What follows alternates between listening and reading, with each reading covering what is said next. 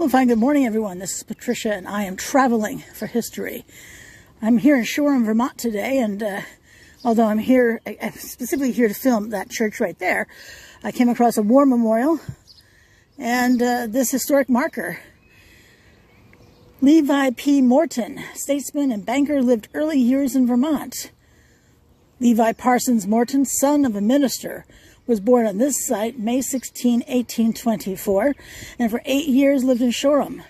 He became a New York City banker, member of Congress, minister to France, vice president under President Harrison, and governor of New York. And since I don't see any wars where he served, we can see another reason why there would be a flag. It's not always on graves, is it now? But interesting site.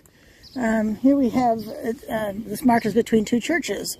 This one here, I have no idea which church that is. And this one here, the reason I am in Shoreham, Vermont. One of the reasons I'm here in Shoreham, Vermont. So anyway, I thought you'd be interested in that. I'll see what else I can find on him once I get home and have access to more information.